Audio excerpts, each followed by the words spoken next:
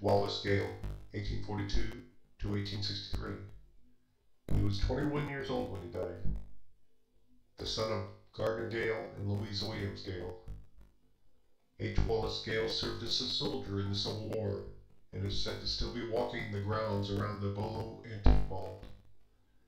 Experiences of guests and workers have happened so often that the Discovery Channel's now ended Ghost Lab series had decided to investigate the claims.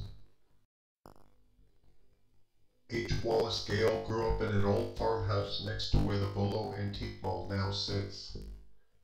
He starved to death in Tennessee while serving in the Civil War, and some say he now haunts the property. Over the years, mall visitors have reported seeing a young boy staring at them from outside the window on the 4th floor.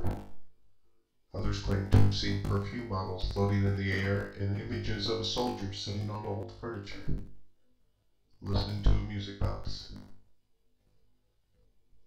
His burial is at the Volo Cemetery, Wakanda County, Illinois, USA.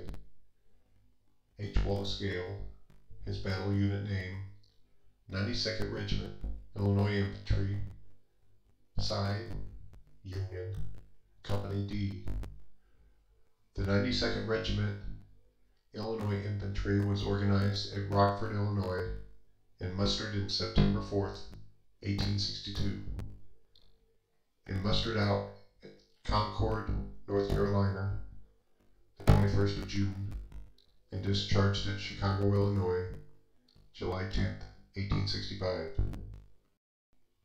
As you walk toward the grave of the Civil War soldier at the Volo Cemetery, you may just feel a burst of cold wind.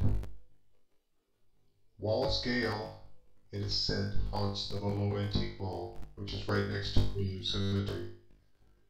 The building that houses the mall is owned by the Grahams family and was once a dairy barn built in 1884 by the Gale family. Wallace Gale, who grew up on the property in an old farmhouse next door to the barn, starved to death in Tennessee while serving in the Civil War. His body was returned to the homestead for burial, and you can see the tombstone from a window in the antique mall. As I said, over the years, mall visitors have reported seeing the face of a young boy staring at them from outside the window on the 4th floor. Others have claimed to see perfume bottles floating in the air, and the image of a soldier. The whole Grahams family has had unexplained experiences since they purchased the property more than half a century ago, said Lisa Santiago. Brian Graham's aunt and uncle now live in the 1850s farmhouse where Wallace H. Gale lived.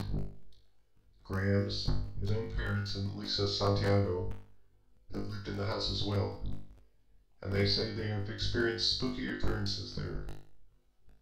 Meanwhile, Brian Graham's, who owns and manages the Volo Auto Museum, which is also on the property, said he has never experienced any ghostly happenings there. His mother, Myra Grahams, said her first ghostly experience in the farmhouse was before Brian was born. She went to the bathroom one night in the middle of the night, turned on the light, and noticed a black figure out of the corner of her eye. She went back to bed with her husband still asleep. In the morning, she said, he told her he had seen a black figure standing at the end of the bed that night.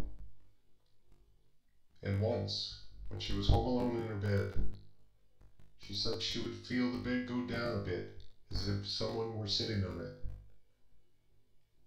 At family gatherings, relatives would tell similar tales before having heard Myra's experience.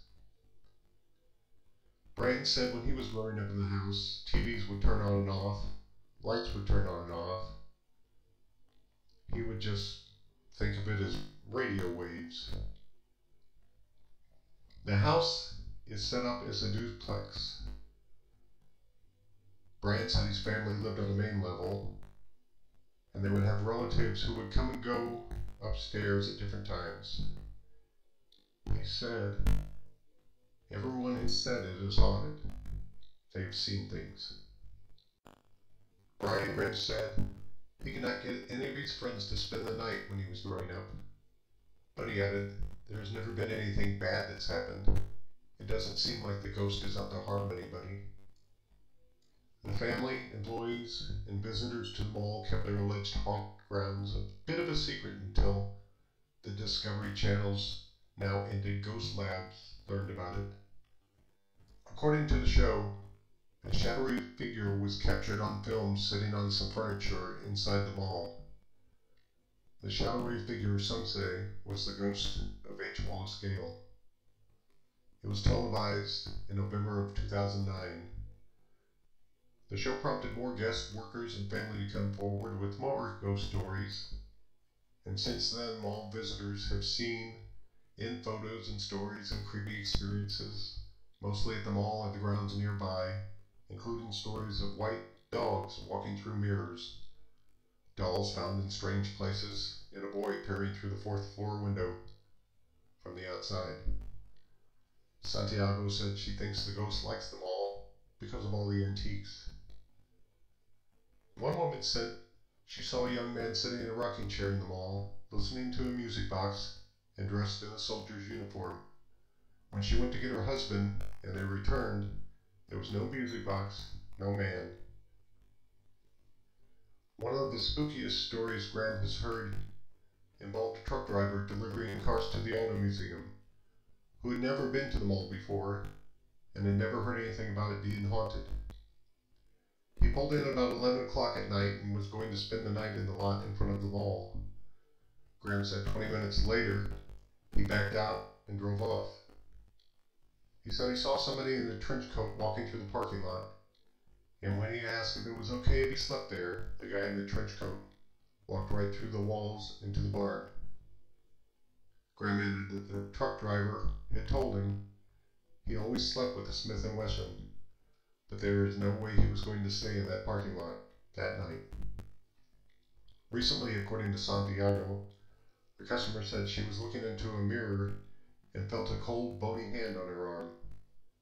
An oil painting dropped to the floor and got a big gash in it and broke other items in its path. People have become so inquisitive about the haunted antique mall that Graham's created a train ride as a bonus to those who visit the Volo Auto Museum. The 45-minute rides, free with paid admission, operate on weekends through October 30th. Riders hear stories about the ghost and get dropped off by the mall, where they are led into a small theater where a facsimile of a soldier's tomb is encased. They hear crackling noises, they see a figure projected onto the screen, which Grams created for some scary fun during the Halloween season. Grams doesn't believe in ghosts, he said, although he admitted some of the happenings on his family property are difficult to explain. Either you are a believer and it intrigues you, Grams said, or you are a skeptic and it still intrigues you.